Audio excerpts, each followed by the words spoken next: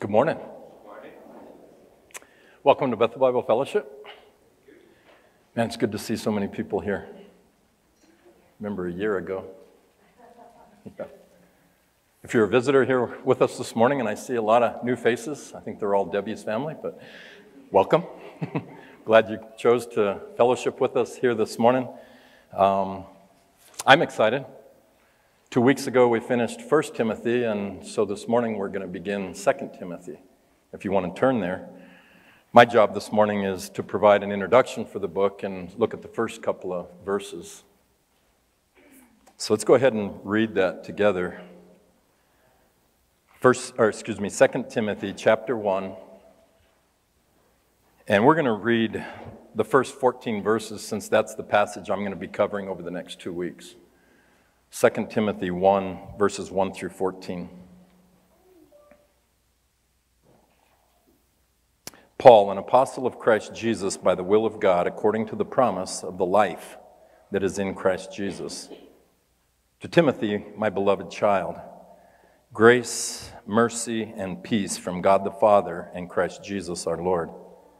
I thank God whom I serve, as did my ancestors, with a clear conscience, as I remember you constantly in my prayers night and day. As I remember your tears, I long to see you that I may be filled with joy. I am reminded of your sincere faith, a faith that dwelt first in your grandmother Lois and your mother Eunice, and now I am sure dwells in you as well. For this reason, I remind you to fan into flame the gift of God which is in you through the laying on of my hands. For God gave us a spirit, not of fear, but of power and love and self-control.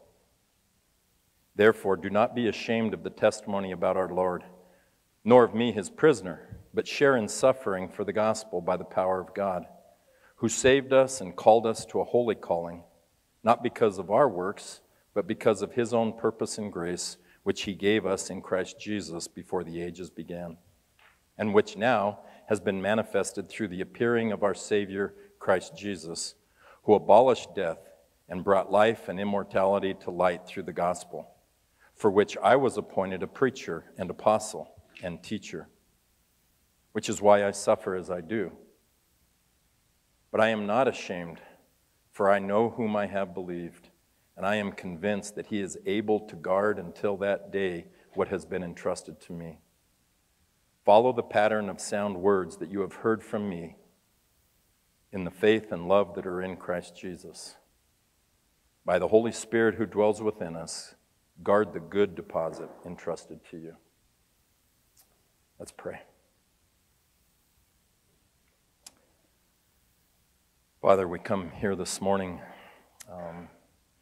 partly because you command us to do this, to meet together and to lift your name up on high. We meet here this morning because we're family and we love each other. It's good to see everybody. We meet here this morning, Lord, to lift your name up in song and worship. And we meet here to hear from you. Not to hear somebody speak, but to hear your words. And so, Father, please do that for us. Speak your word with power through your Spirit into our hearts, that we wouldn't leave this place unchanged. And we pray it in Jesus' name. Amen. Have you ever wondered how Paul died? I mean, it happened in 67 AD in Rome, and we know it was by beheading. That's not what I mean. The question I'm asking is, how did it come to that? I mean, Paul was a giant of the faith. He preached the gospel from Arabia to Spain. And he not only preached it, but he planted churches and built up a whole generation of new disciples. From one end of the known world to the other, he was faithful to Jesus among the Jews of the diaspora as well as among the Gentiles. And yet it comes to this. This is how it ends for him? Really? At the end of an executioner's sword? In a dungeon? I mean, you would think someone like Paul, at least, would deserve better than that, right? I mean, he was one of God's favorite faithful servants. Had to have been chosen by hand.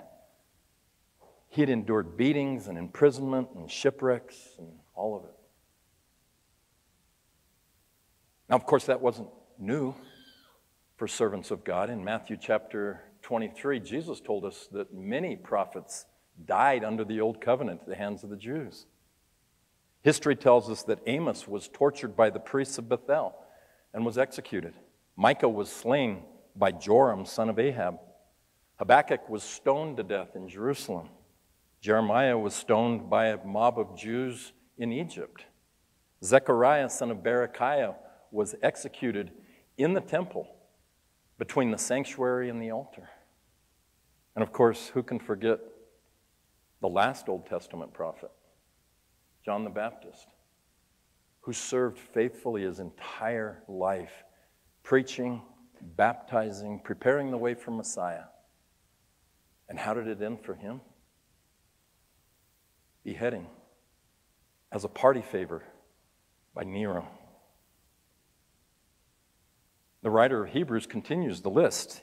Hebrews chapter 11, verse 36 says, "Others suffered mocking and flogging, even chains and imprisonment. They were stoned. They were sawn in two. They were killed with the sword.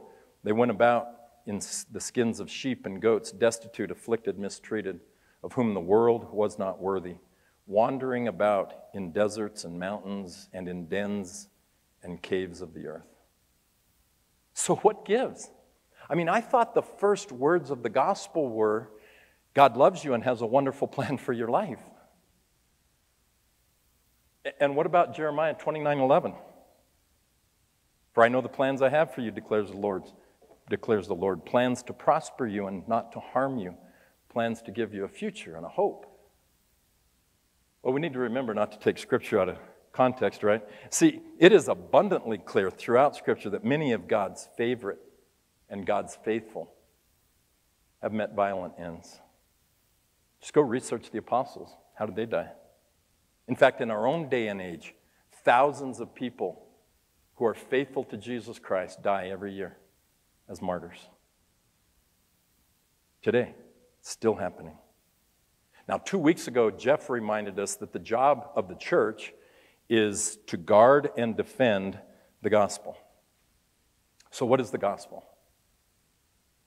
Well, it's just that God himself left his throne in glory and came down to earth and became a man, Jesus Christ. And he lived a perfect and righteous life. And he died as a sacrifice, a substitute for us by absorbing the wrath of a holy God on himself, a wrath that was poured out against the moral sin and filth of mankind. That's the gospel. And because he did that, he offers to us salvation free of charge. All we have to do to become saved, all we have to do in order to become followers, by that I mean disciples of Jesus Christ, is simply to trust. You can't earn it. It's free. There's nothing you can do to merit it. And there's nothing you can do to lose it once it's yours or once you're his, because it's something that he does. It's free. But here's the catch. When you decide to make Christ your Savior and he saves you, he becomes your Lord. He becomes our master, our shepherd. And as such, we follow him. That's the way it works.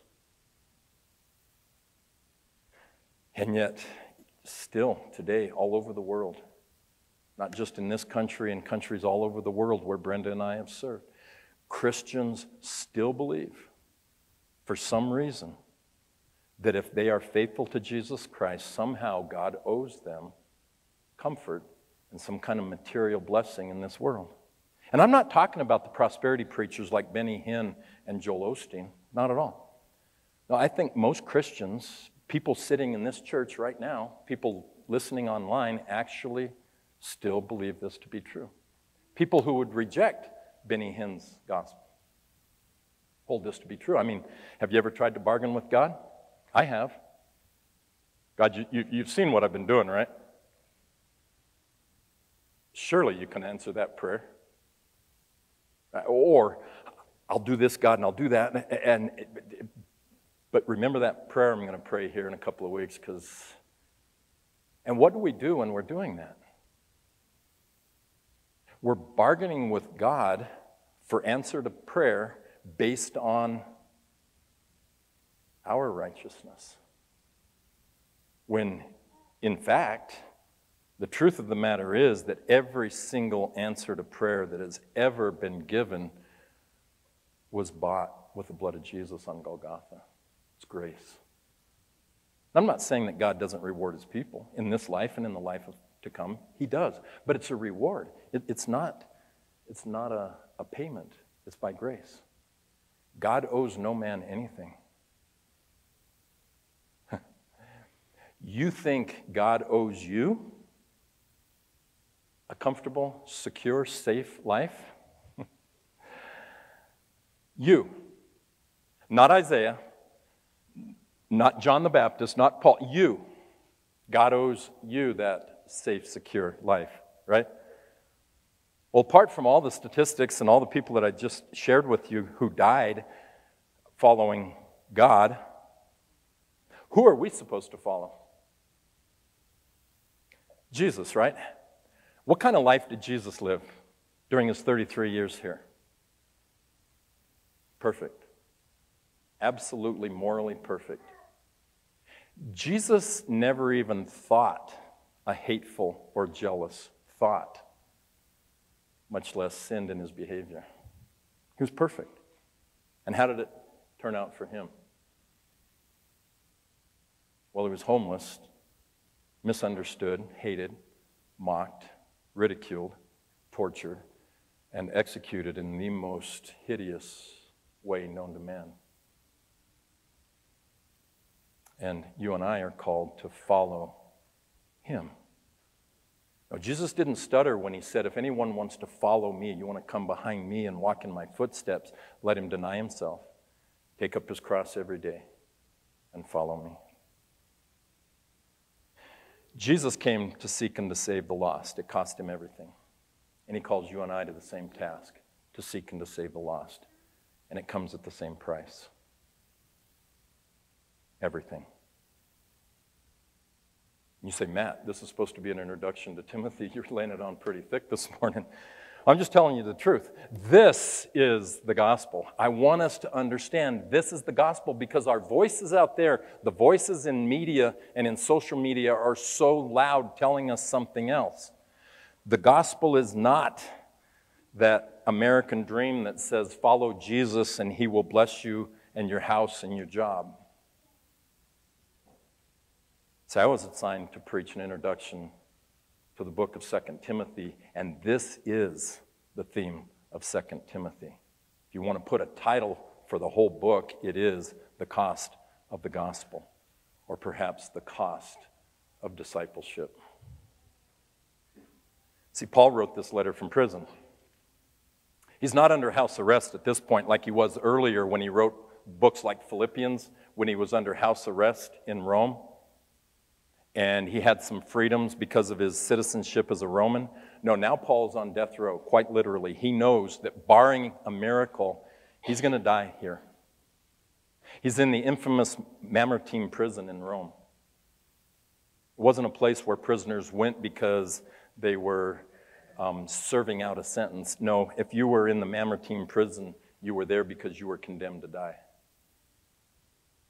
It was the site of the Tullianum pit.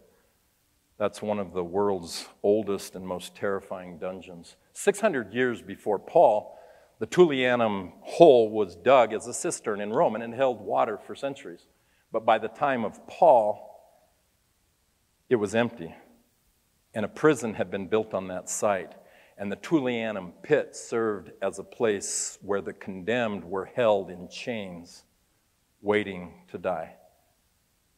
One historian called the Tullianum the putrid mouth of hell.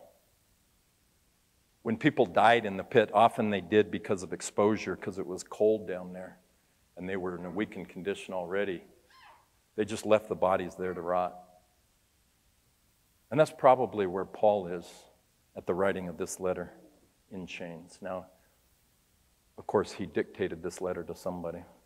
He wasn't writing it with his own hand. Paul says in 2 Timothy chapter 1, verse 8, what we just read, he said, "Therefore, don't be ashamed of the testimony about the Lord, nor of me, his prisoner." Paul was in such a shameful place, in such a shameful way. He tells Timothy, don't be ashamed of me as prisoner, but share in suffering for the gospel by the power of God.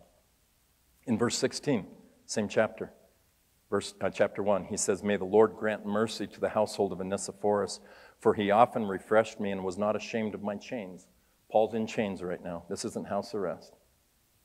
Again, he mentions chains in chapter 2, verse 8, if you look at it. And this morning, we're going to do this a couple of times. It's an introduction to the book, so we're going to go through the book looking at different themes. And so just get used to turning pages, please. Look at it in your own Bible. I want you to see this. Chapter 2, verse 8. It says, "Remember Jesus Christ, risen from the dead, the offspring of David, as preached in my gospel, for which I am suffering, bound with chains as a criminal. But the word of God is not bound." And he knows he's not going to survive this. Look at chapter 4, verse 5. Chapter 4, verse 5. "As for you, always be sober-minded, endure suffering, do the work of an evangelist, fulfill your ministry. For I am already being poured out as a drink offering, and the time of my departure has come. I fought the good fight. I've finished the race. I've kept the faith." I don't know about you, but that gets to me. It does. If you haven't read this book recently, 2 Timothy, man, it is an intensely personal letter written from the heart of Paul to this young man whom he loves dearly, a man he calls his son in the Lord. Paul's dying soon, and what we have here are his last words. That's significant. And he's saying to Timothy, I've finished my race. I'm passing the baton to you. This can't die with us. Carry on, son. See, Jesus came to earth. He called together a small band, a group of people around himself. He lived a godly life in front of them, taught them the good news of the kingdom, and then he passed it on to that small group. And he told them, you pass it on too, and they did. And Jesus encounters Paul on the road to Damascus, and he makes Paul a new man, and he assigns the task to Paul, the task of living the gospel and passing it on to others. Now, Paul's been doing that for over 30 years, and now his time's up. He says, I've run the race. My time's up. Can't stop here. What is first and foremost on Paul's mind, knowing that he's about to die?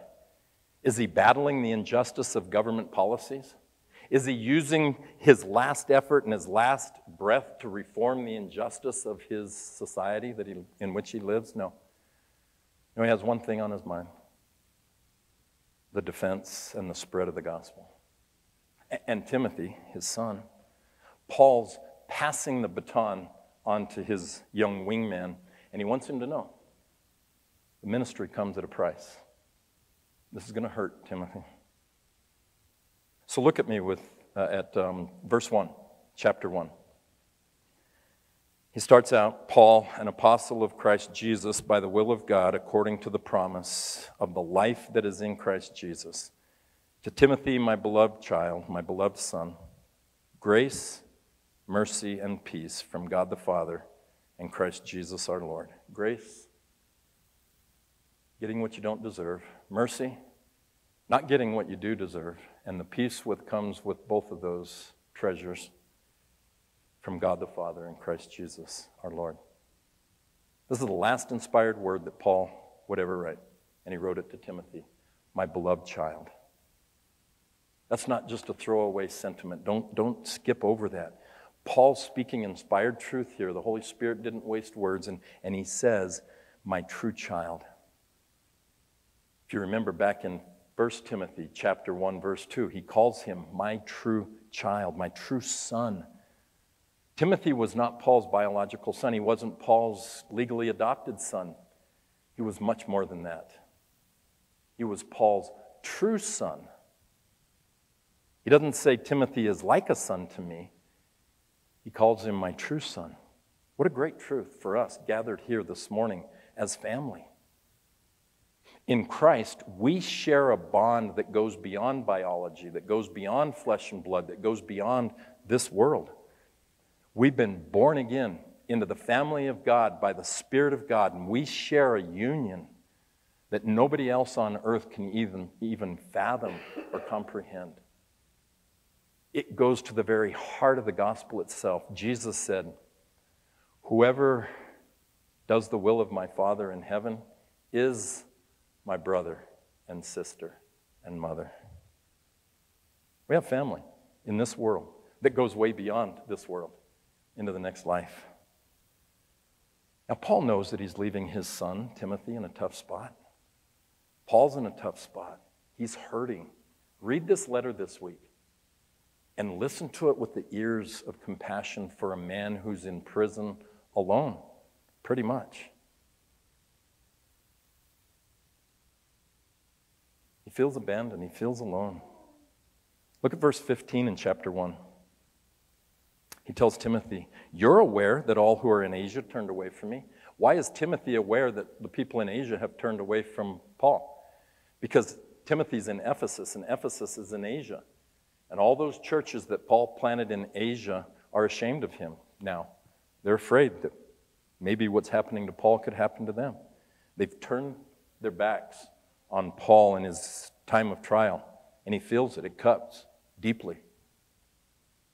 Flip back to chapter 4, verse 9.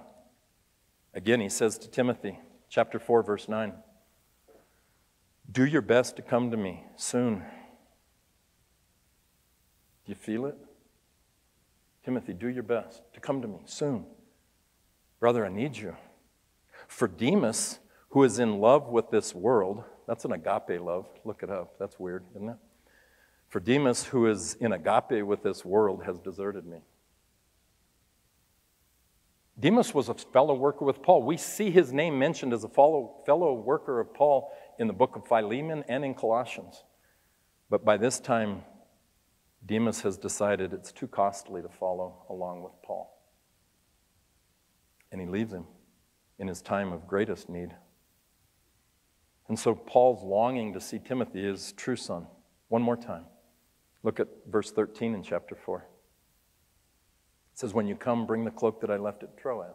It's cold down in that pit. People died of exposure down in that pit. Timothy, please, bring my coat. Paul's hurting, physically too. And he's lonely. Again, he says in verse 21, "Do your best to come to me before winter." 3 times.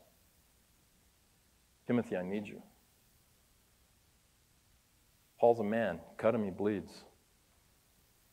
Neglect him, he hurts. Insult him, he feels it. And yet, what's clear about this is that Paul hasn't let the hurt and the neglect and the abandonment disqualify him for the job that he's been assigned to do.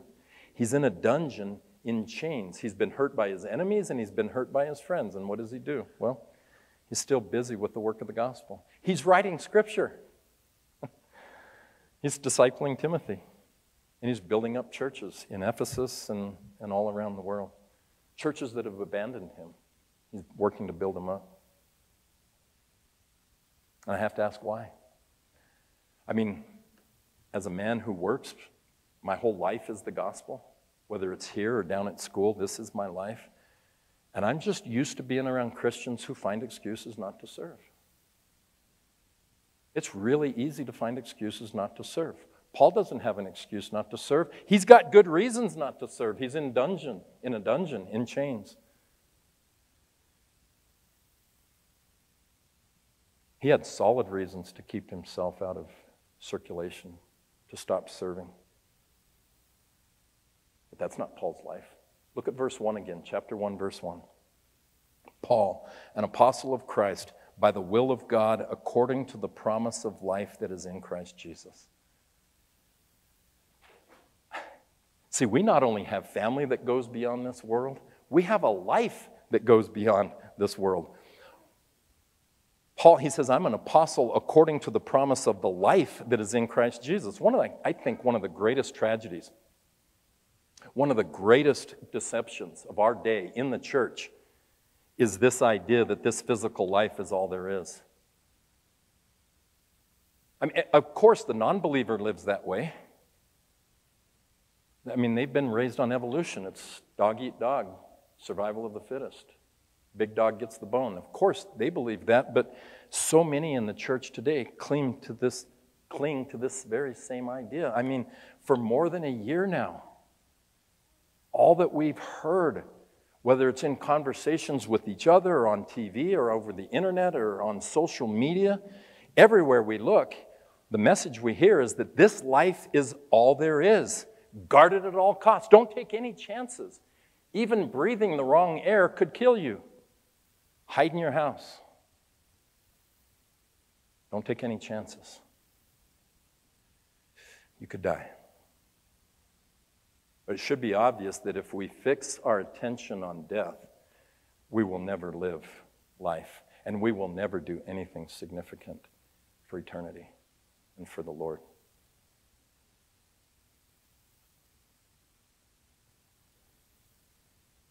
Paul's in prison. He's facing imminent death. But he doesn't begin his letter there. I would have begun my letter there. Timothy, I'm about to die. Get over here. It's not where Paul begins his letter. He begins his letter with life, ultimate life, abundant life, the life that is in Christ. Life that he talks about in verse 10 that we read at the beginning. Look at it again. Chapter 1, verse 10. Talking about the grace of God, he says, the grace which now has been manifested through the appearing of our Savior, Jesus Christ, who abolished death and brought life and immortality to light through the gospel. Jesus has defeated the very thing that our world fears most. Amen? And we've been united with him in a death like his so that we can reign with him in his life, in this life. This life, here, now.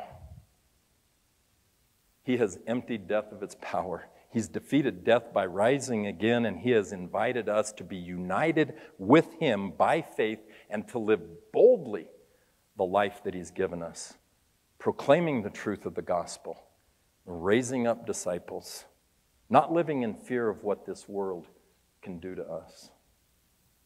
And to say, with him, O death, where's your victory? O death, where's your sting? Death, I used to be afraid of you. Death, you used to keep me up at night. Where are you now? Where are you now? Oh, gone. I trust Christ. It's truth. It's true.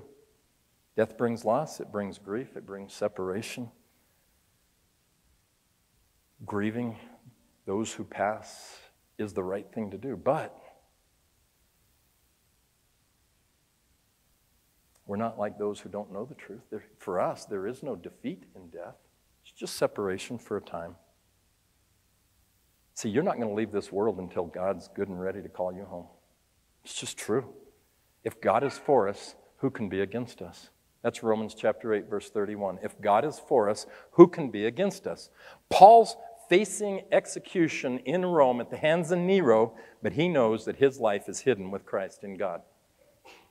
He knows that Nero can't touch him unless God allows it. If God is for us, who can be against us? Psalm 76, verse 10. I love this verse. Psalm 76, verse 10 says, surely the wrath of man shall praise you.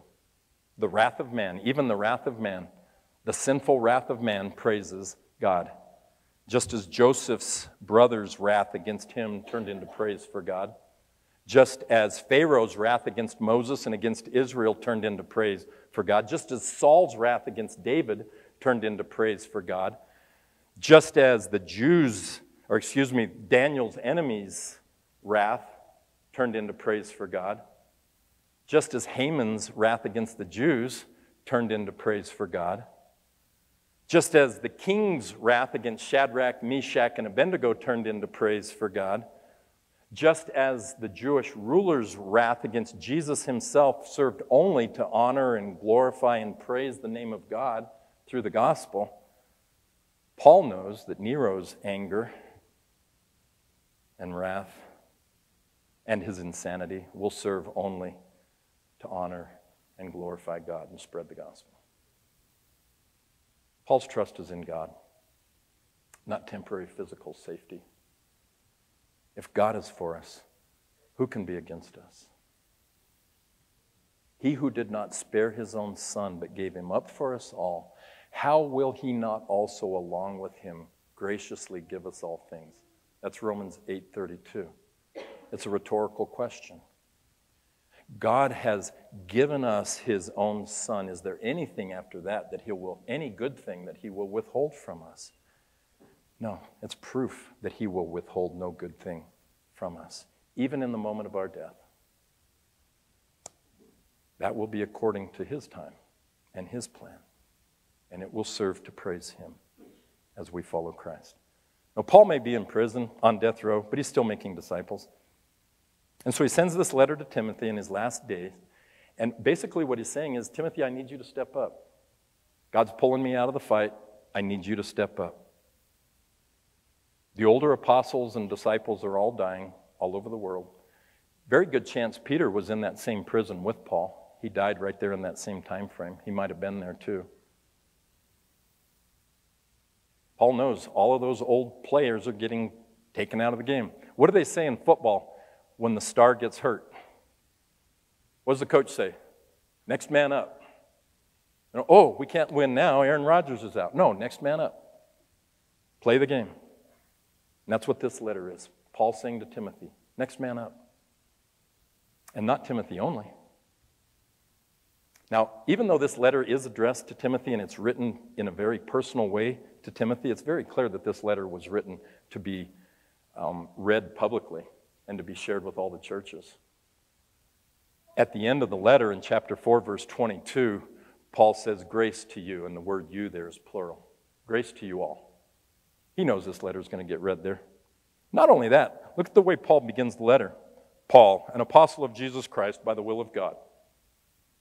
Okay, so he's writing to his son in the faith, a guy he's been to war with. I mean, this would be like me writing a letter to my son Ben, Matt, pastor at Bethel Bible Fellowship and teacher of God's Word at Mesilla Valley Christian School. Ben would be, Dad's lost it. I know all that, Dad. You can just write the letter, okay? No, I think it's pretty clear that Paul expects this letter to be read publicly, that this is for all of us, not just for us. I mean, not just for Timothy, not just for the churches in Ephesus, but for us, for the church, for all time. I think there's a really good chance Paul knew that he was writing scripture here.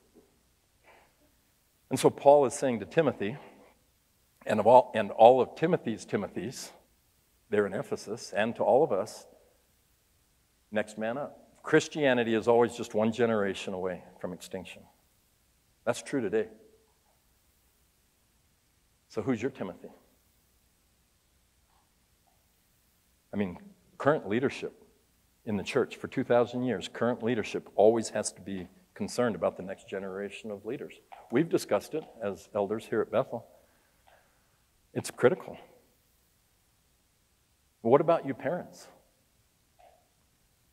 Are you more concerned about your child's success in school or in activities or sports than you are concerned about their success as a disciple of Jesus Christ? They're the next generation. Look at verse 3. Paul says, I thank my God whom I serve, as did my ancestors with a clear conscience, as I remember you constantly in my prayers, night and day.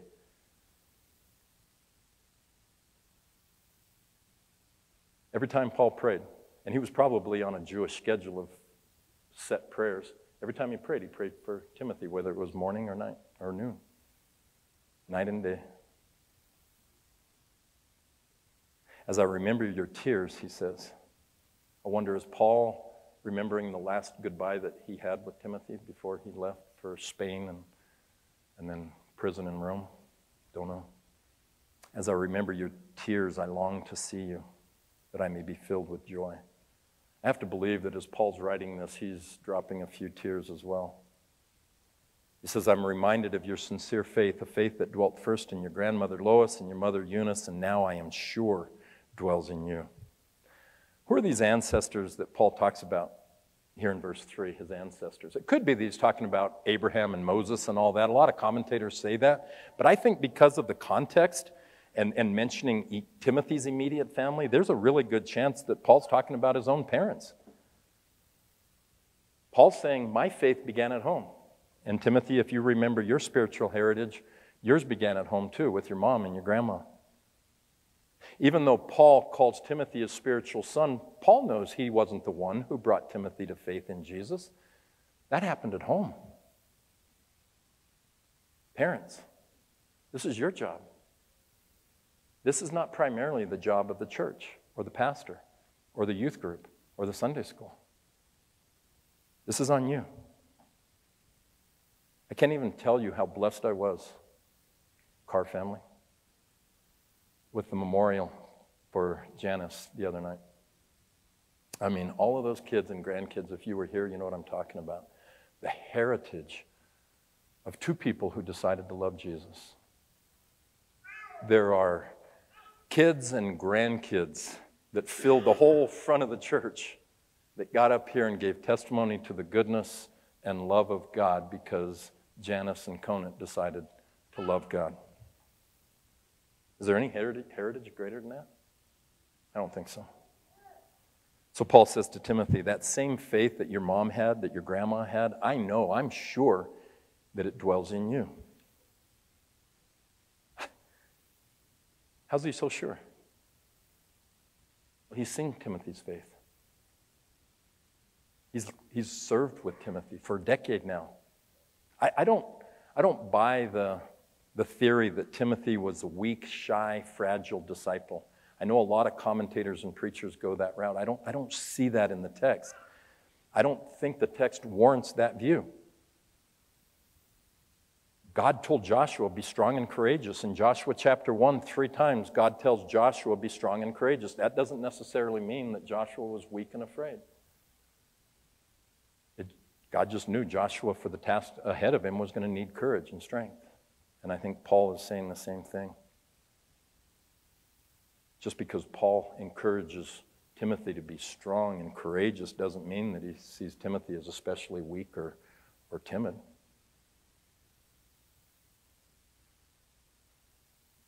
Now, the Holy Spirit who wrote this, who had Paul write this, he knows that you and I are in the same boat as Timothy. We are all especially weak and timid at times, aren't we? I mean, life gets busy. Have you ever been ashamed of the gospel? You purposely didn't speak up about the gospel because you were ashamed of it at that moment? I've been there. Just being tired. I need that encouraging word. Be strong. Be courageous. Fan the flames. Now, Paul says to his son, I'm sure of your faith. I know your faith has good roots because I knew your mom and I knew your grandma. I've seen it, Timothy. Timothy has a bold faith, and Paul knows that he's going to need that for what's coming. So he says in verse 6, for this reason, in other words, because of your strong faith, chapter 1, verse 6, because of your strong faith, I remind you to fan into flame the gift of God which is in you through the laying on of my hands. For God gave us a spirit not of fear, but of power and love and self-control. And we're going to get into that more next week. But Paul's making it clear to Timothy here, right at the beginning of this letter, if you take this baton that I'm passing on to you, if you do what Christ has called us to do, you're headed for some rough waters, son. Now, we know from church history, it's not in the Bible, but Timothy was eventually martyred in Ephesus as an old man, probably in his 80s, speaking out against idol worship in Ephesus. One day, the pagans just had their fill of it, and they beat him to death with clubs.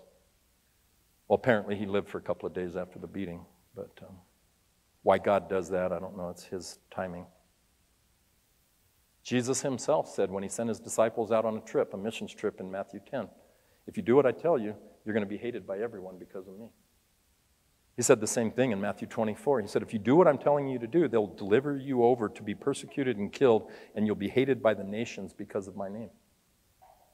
Again, in John 15:19, Jesus said, if you were of the world, it'd love you as its own. Instead, the world hates you because you are not of the world, but I've chosen you out of the world. Now, most Christians today don't have to worry about this, right? If you keep your head down and you keep your mouth shut and you keep your faith in a closet, you don't ever have to worry about this. See, this only comes to people who are willing to speak up and proclaim the truth of the gospel. So Paul says to Timothy, lest that happen to him and he start closeting his faith, he says, fan into flame, verse 6, fan into flame the gift God has given you. And the sense here is more like keep fanning into flame. It's not like Timothy's flame had gone out. It's like, keep it up, son. It's not that Timothy was lagging in his work or lagging in his zeal. It's just that Paul wants to remind him, the Holy Spirit reminding us that fires need constant fuel and constant air. Entropy is real. Things run down. That fire's going to go out if you don't stir it. So Paul says, keep on keeping on. Keep on fanning the flame. Now, I don't know what gift Paul's talking about here. I don't know what Timothy's gifts were. I think just from reading all the writings to Timothy, it's pretty clear he had gifts in the area of teaching and leadership and evangelism. But we're not told. And I think the Holy Spirit keeps it generic on purpose because we all have different jobs, right? Or different gifts, the same job maybe would be a better way to say it. Our job is to glorify God, to lift up the name of Jesus on high, to brag on Jesus. But when you do that, it's going to cost you. He says, if you're going to speak up about Jesus, you will face opposition. That's why Paul says here in verse 7, for God gave us a spirit of power and love and self-control. He gave it. It's part of the gift. In other words, whatever gift the Holy Spirit has given to you, along with that gift came a spirit inside of you of power and love and self-control. The gift came with a fire. Now it's up to us to keep fanning it. Don't let it go out. Keep feeding the flame. Stay in the Word. Stay in prayer. Stay consistent in your fellowship with the saints. Stay in the battle. God gave you the gift, but the gift isn't going to exercise itself. You've got to do that. Fan the flame. And when you do exercise that gift with all the passion of the fire that the Holy Spirit gives you, don't expect a pat on the back. Expect opposition. It's going to cost you. There will be opposition. And so as I said at the beginning, that is the theme of this letter, the cost of the gospel. Really, it's two themes, and they run side by side all the way throughout the entire book. Spread and defend the gospel. That's the first point. But it's going to cost you. And they're parallel. They occur throughout the book. We're going to look at it here in a second. They occur side by side throughout the entire book in every single chapter. Defend and spread the gospel. It's costly. It'll cost you everything. So let's just walk through the letter together and look at the pattern. We're going to start in chapter 1. Please follow me along. Chapter 1, verse 8. Some of these we've already read. It's worth reading them again. Paul says, therefore, don't be ashamed of the testimony about our Lord, nor me, his prisoner, but share in suffering for the gospel by the power of God, who saved us and called us to a holy calling. Defend and share the gospel. It's going to cost you.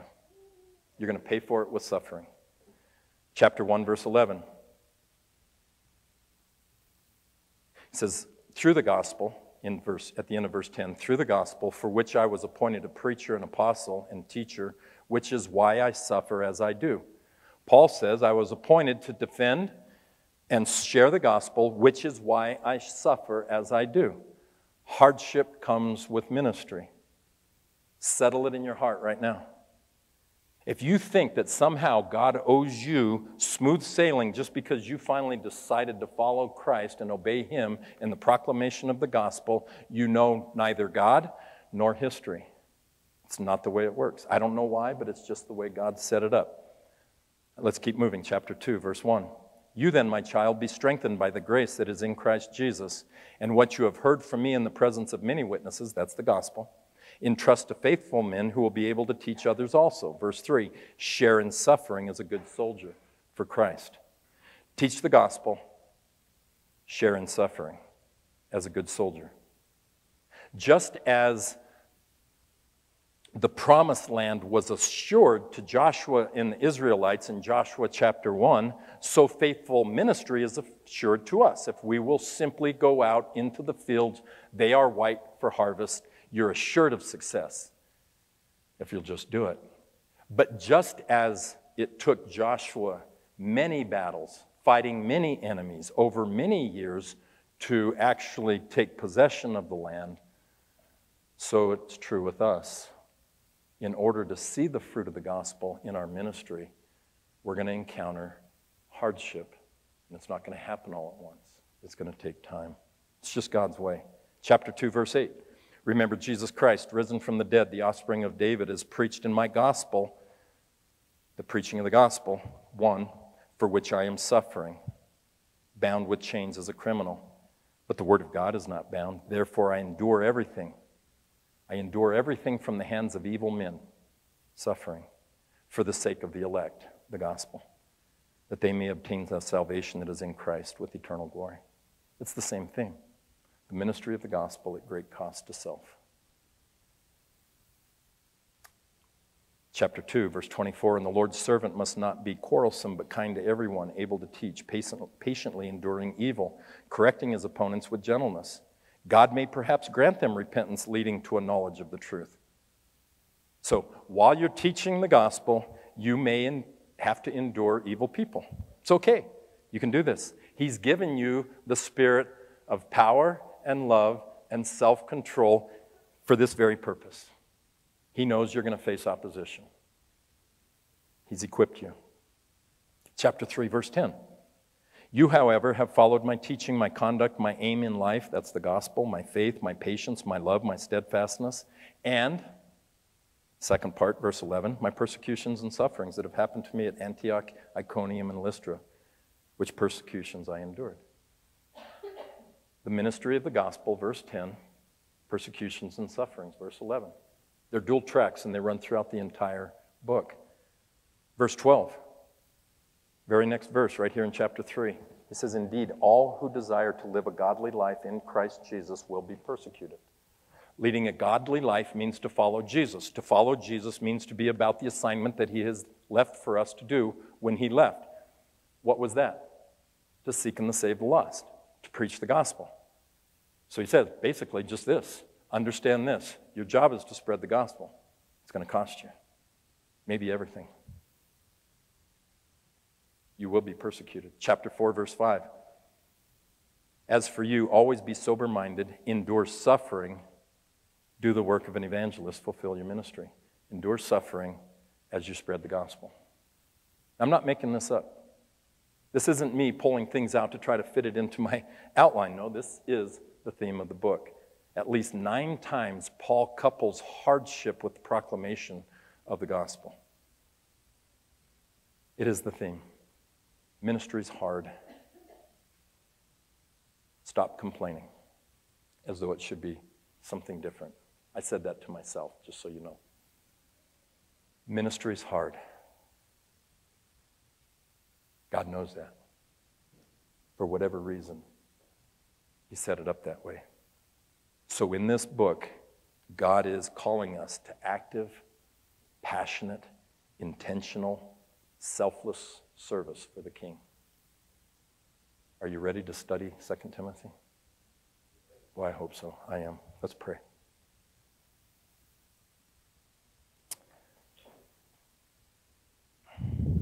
Father, we trust that you are a good, good Father. When we do what's right and suffer for it, Lord, help us to trust that you are a good, good Father. And that because we are yours, you get to do with us as you please. Give us the ability to rest in that and to love those who hurt us in the midst of it. And we'll give you the glory in Jesus' name. Amen.